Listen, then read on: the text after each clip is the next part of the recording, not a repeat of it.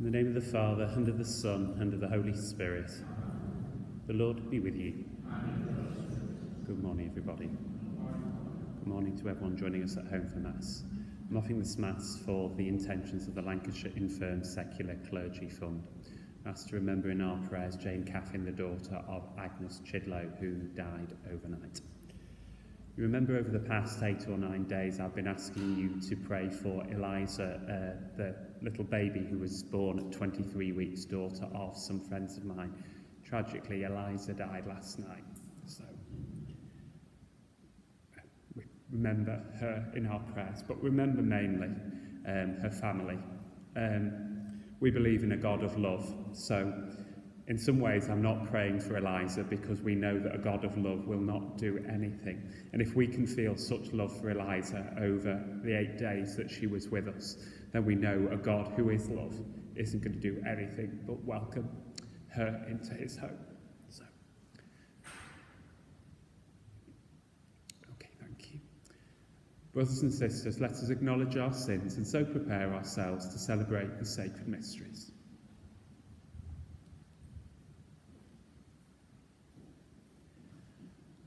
I confess to Almighty God and to you, my brothers and sisters, that I have greatly sinned in my thoughts and in my words, in what I have done and in what I have failed to do, through my fault, through my most grievous fault.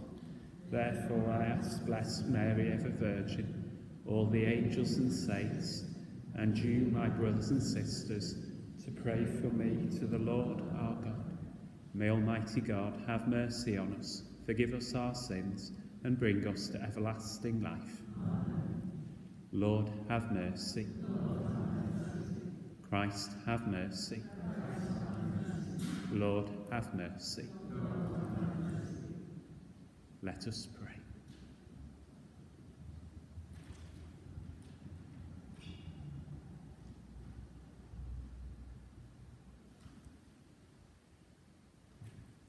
O God, who willed your Son to submit for our sake to the yoke of the cross, so that you might drive from us the power of the enemy, grant us, your servants, to attain the grace of the resurrection, through our Lord Jesus Christ, your Son, who lives and reigns with you in the unity of the Holy Spirit, God, for ever and ever. Amen.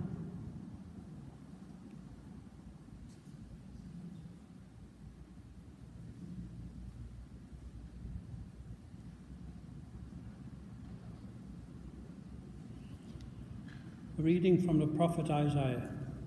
The Lord has given me a disciple's tongue, so that I may know how to reply to the wearied. He provides me with speech. Each morning he wakes me to hear, to listen like a disciple. The Lord has opened my ear. For my part I made no resistance, neither did I turn away. I offered my back to those who struck me, my cheeks to those who tore at my beard. I did not cover my face against insult and spittle. The Lord comes to my help, so that I am untouched by the insults. So too I set my face like flint. I know I shall not be shamed. My vindicator is here at hand. Does anyone start proceedings against me? Then let us go to court together. Who thinks he has a case against me? Let him approach me. The Lord is coming to my help. Who dares commend me? The word of the Lord.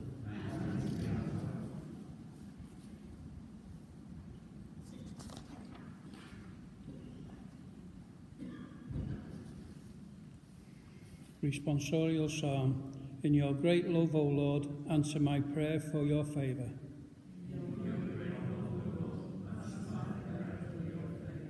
It is for you that I suffer taunts, that shame covers my face, that I have become a stranger to my brothers, an alien to my own mother's sons.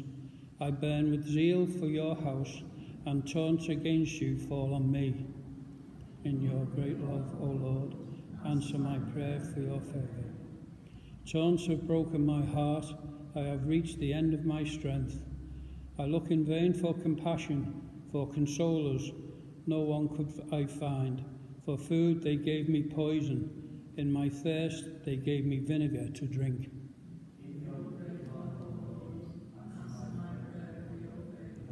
I will praise God's name with a song.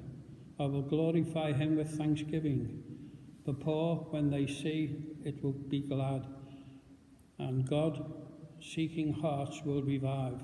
For the Lord listens to the needy and does not spurn his servants in their chains. O Lord, answer my prayer for your favour. Gospel acclamation. Glory to you, O Christ, you are the word of God. Hail to you, our King, obedient to the Father. You were led to your crucifixion as a meek lamb is led to the slaughter. Glory to you, O Christ, you are the word of God.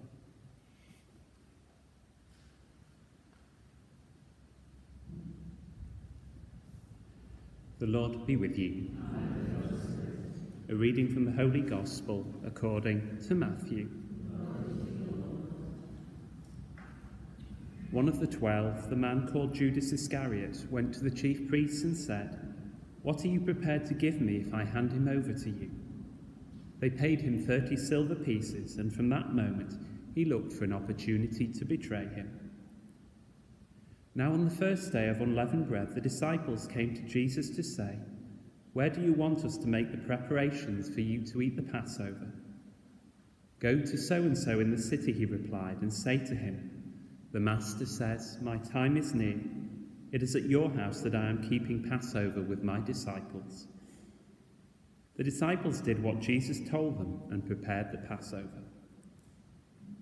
When evening came, he was at table with the 12 disciples, and while they were eating, he said, "I tell you solemnly, one of you is about to betray me." They were greatly distressed and started asking him in turn, "Not I, Lord, surely?" He answered, "Someone who has dipped his hand into the dish with me will betray me.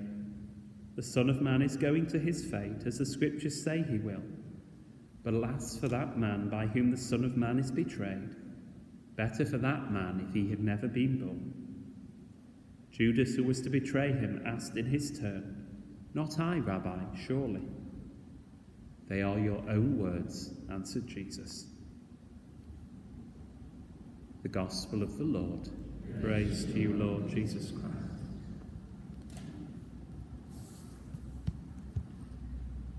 In the Mass today, a day sometimes called Spy Wednesday because it's the day when Judas betrayed Jesus, the readings and prayers present us with a choice. The choice is between following the path of Jesus, of obedience to the Father's will, or following the path of Judas, the spy who betrayed his master.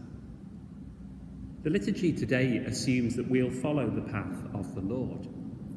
But the question we now have to answer is, do our lives reflect that choice? The readings today present us with Judas and Jesus, the servants of two different masters. The choice of who to follow is surely not a difficult one. The more telling question is, whom do we imitate by how we live our lives?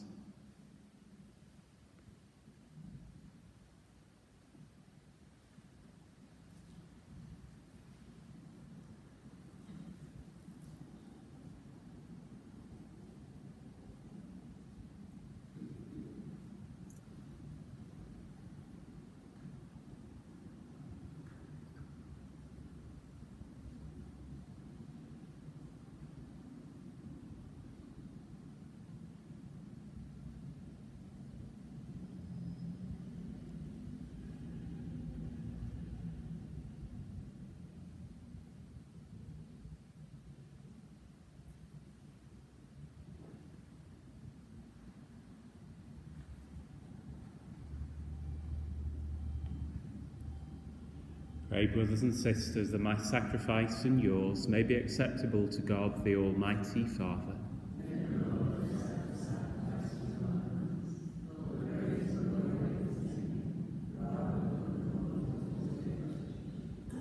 Receive, O Lord, we pray, the offerings made here, and graciously grant that, celebrating your Son's passion in mystery, we may experience the grace of its effects. Through Christ our Lord. Amen.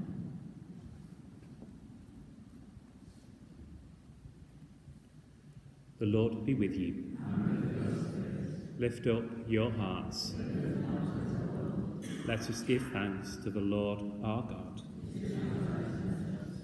It is truly right and just, our duty and our salvation, always and everywhere, to give you thanks, Lord, Holy Father, Almighty and eternal God, through Christ our Lord.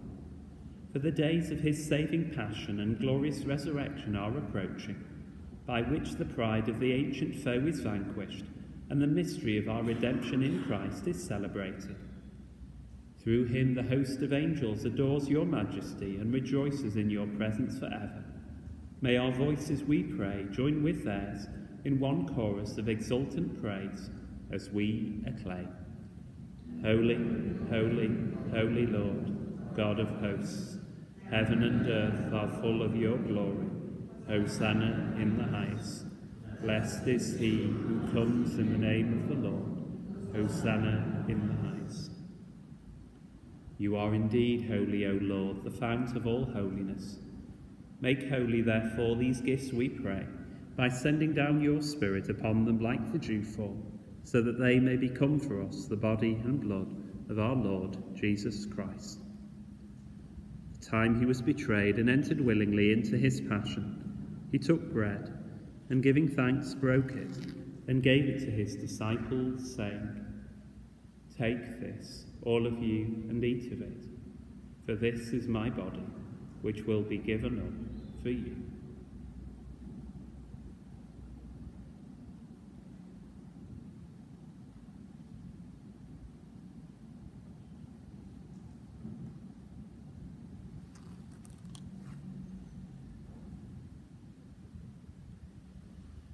In a similar way, when supper was ended, he took the chalice, and once more giving thanks, he gave it to his disciples, saying, "Take this, all of you, and drink from it, for this is the chalice of my blood, the blood of the new and eternal covenant, which will be poured out for you and for many, for the forgiveness of sins. Do this in memory of me."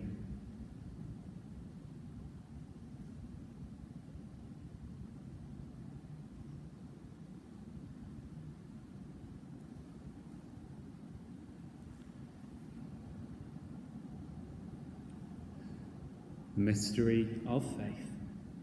We proclaim your death, O Lord, and profess your resurrection until you come again. Therefore, as we celebrate the memorial of his death and resurrection, we offer you, Lord, the bread of life and the chalice of salvation, giving thanks that you have held us worthy to be in your presence and minister to you. Humbly we pray that, partaking of the body and blood of Christ, we may be gathered into one by the Holy Spirit. Remember, Lord, your church spread throughout the world, and bring her to the fullness of charity, together with Francis our Pope and Malcolm our Bishop and all the clergy. Remember your servant Eliza Catherine, whom you have called today from this world to yourself. Grant that she who was united with your Son in a death like his may also be one with him in his resurrection. Remember also our brothers and sisters who have fallen asleep in the hope of the resurrection, and all who have died in your mercy. Welcome them into the light of your face. Have mercy on us all, we pray, that with the blessed Virgin Mary, Mother of God, with blessed Joseph her spouse, with the blessed apostles and all the saints who have pleased you throughout the ages, we may merit to be co-heirs to eternal life, and may praise and glorify you through your Son, Jesus Christ. Through him, and with him, and in him, O God, Almighty Father, in the unity of the Holy Spirit, all glory and honour is yours, for ever and ever. Amen.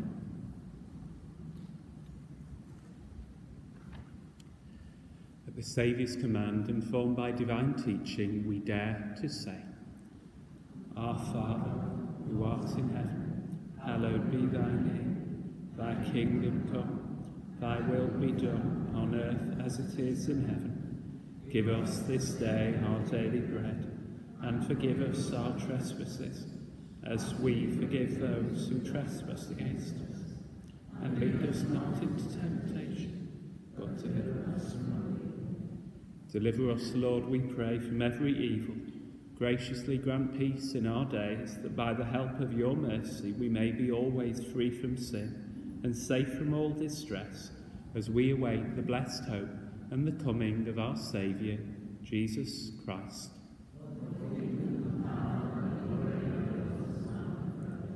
Lord Jesus Christ, who said to your apostles, "Peace I leave you, my peace I give you," look not on our sins, but on the faith of your Church, and graciously grant her peace and unity in accordance with your will, who live and reign for ever and ever.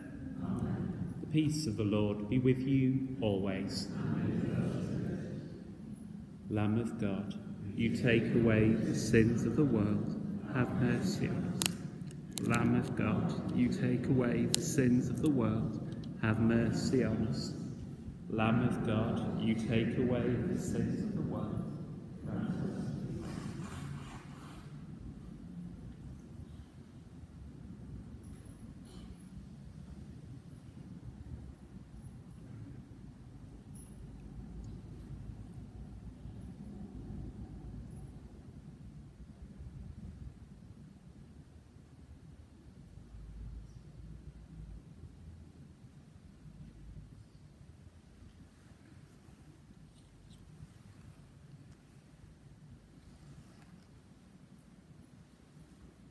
Behold the Lamb of God.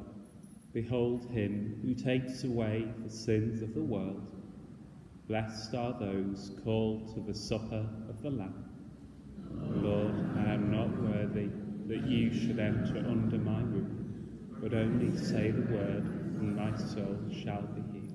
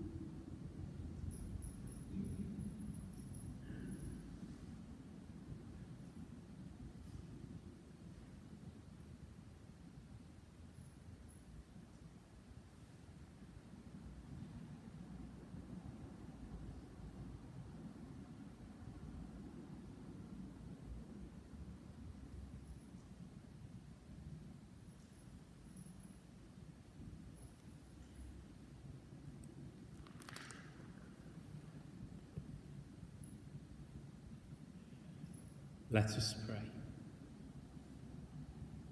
Endow us, Almighty God, with the firm conviction that through your Son's death in time, to which the revered mysteries bear witness, we may be assured of perpetual life. Through Christ our Lord. Amen. The Lord be with you. Bow down for the blessing.